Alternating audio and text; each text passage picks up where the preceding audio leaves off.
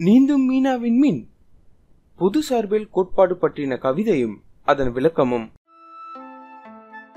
விழாத ஒளியால் விழுந்த நிழலால் மறையும் நிழலில் நிலவும் இரவில் நிலவும் இருளும் நிகழும் நிழலால் கிரகணம் பகலில் பகலும் இருளும் இரவில் நீந்தும் விண்மீன் இருளால் ஒளிரும் அம்மீனும் பகலில் நீந்தும் நிழலில் இருளால் ஒளிரும் விண்மீன்.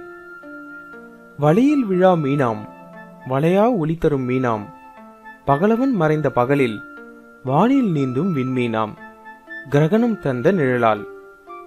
கிரகணம் தந்த நிழலால் அறியும் மீனின் இடர்பெயர்வு பகலில் ஒருவிடம் இரவில் மறுவிடம் தவழும் மீனின் இடர்பெயர்வு. நீந்தும் மீனா விண்மீன் சார்பியல் கண்டறிந்த வளையாம் காலவெளி என்னும் வளையாம் அது இடர்பெயர்வை தந்த வளையாம். வலையில் விழுந்தது மீனா இல்லை வளையா கர்வம் கொண்ட ஒளியாம். வலையில் விழுந்தது ஒளி வளையத் தொடங்கும் ஒளி காலவெளியின் வலையில் வளையா ஒளியும் வளையும். இக்கவிதையின் விளக்கம். இதுல முதல் 3 வரி சந்திர கிரகணத்தை குறிக்குது. விழாத ஒளியால் விழுந்த நிழலால், அதாவது சூரியன்ல இருந்து வர ஒளி நிலவின் மேல விழாம பூமி அதை மறைச்சுக்கிறதுனால பூமியினுடைய நிழல் நிலவின் மேல விழுது. அதுதான் மறையும் நிழலில் நிலவும். இது எப்ப நடக்குதுன்னா இரவு நேரத்துல. இரவில் நிலவும் இருளும். அடுத்த 2 வரி சூரிய கிரகணத்தை குறிக்குது. நிகழும் நிழலால் கிரகணம். நிலவு சூரியனை மறைச்சுக்கிறதுனால பூமியில ஏற்படுற நிழல் தான் சூரிய கிரகணம். இது எப்ப நடக்குதுன்னா பகல் நேரத்துல. அதனால பூமியினுடைய பகல் நேரமும் இருளா இருக்குன்றதுதான் பகலில் பகலும் இருளும். இரவில் நீந்தும் விண்மீன், அதாவது இரவு நேரத்துல வானத்துல இருக்க நட்சத்திரம் இரவுனுடைய இருள்னால ஒளிருது. இருளால் ஒளிரும் அம்மீனும் பகலில் நீந்தும் நிழலால். அந்த நட்சத்திரமும் பகல் நேரத்துல ஏற்படுற சூரிய கிரகணத்தினால நகருதான். இருளால் ஒளிரும் விண்மீன். அடுத்த 2 வரி நட்சத்திரத்தை குறிக்குது. வலையில் விழா மீனாம் வளையா ஒளி தரும் மீனாம்.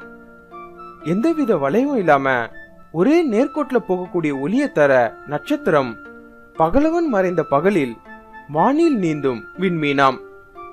சூரியன் மறைகிற பகல் நேரத்துல வானத்துல இருக்க நட்சத்திரங்கள் நகருதான். இது எப்ப நடக்குதுன்னா கிரகணத்தினால பூமியில ஏற்படுற நிழல் நேரத்துல கிரகணம் தந்த நிழலால்.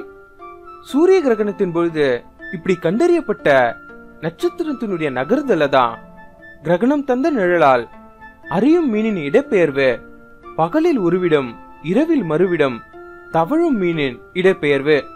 பகல்ல ஒரு இடத்துலயும் இரவுல இன்னொரு இடத்துலயும் மாறி மாறி தெரியுதான். அப்ப நட்சத்திரம் என்ன நகரக்கூடியதா? நீந்தும் மீனா விண்மீன். அடுத்து வர வரிகள்ல தான் இதுக்கான விடை சொல்லப்படுது. சார்பியல் கண்டறிந்த வளையாம் காலவெளி என்னும் வளையாம் அது இடர்பெயர்வை தந்த வளையாம். அதாவது ஐன்ஸ்டீன் கண்டறிஞ்ச சார்பியல் கோட்பாட்டின்படி காலவெளி ஸ்பேஸ் டைம் என்ற வளைவினால ஏற்படுற விளைவுதான் இந்த நகர்தல்னு கண்டறியப்பட்டது.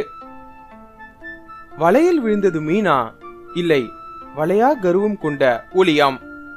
நட்சத்திரம் தான் நகருதுன்னு நம்ம நினைச்சிட்டு இருந்தோம். ஆனா உண்மையில வளையாதுன்னு நம்ம நினைச்சிட்டு இருக்க நட்சத்திரத்தினுடைய ஒளி தான் வளைஞ்சிருக்கு.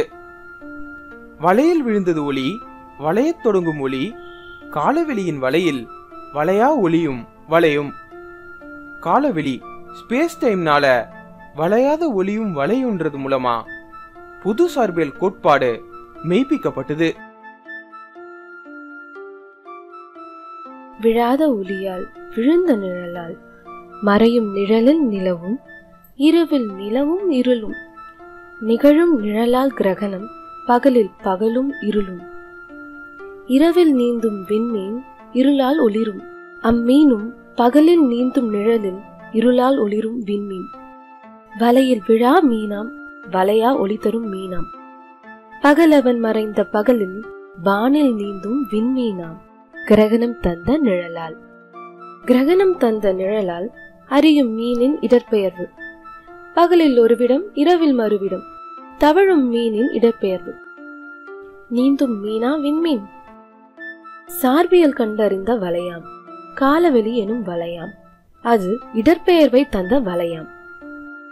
வலையில் விழுந்தது மீனா? இல்லை, வளையா கர்ப்பம் கொண்ட ஒளியாம். வலையில் விழுந்தது ஒளி, வளையத் தொடங்கும் ஒளி. காலவெளியின் வலையில் வளையா ஒளியும் வளையும். பொது சார்பியல் கோட்பாடு பற்றி மேலும் தெரிஞ்சுக்க அத பத்தி நாங்க ஏற்கனவே பதிவிட்டு இருந்த வீடியோவையும், பொது சார்பியல் கோட்பாடுனால மெய்ப்பிக்கப்பட்ட சோதனைகள் பற்றிய வீடியோவையும் இந்த வீடியோனுடைய டிஸ்கிரிப்ஷன்ல கொடுத்திருக்கோம். செக் பண்ணி பாருங்க.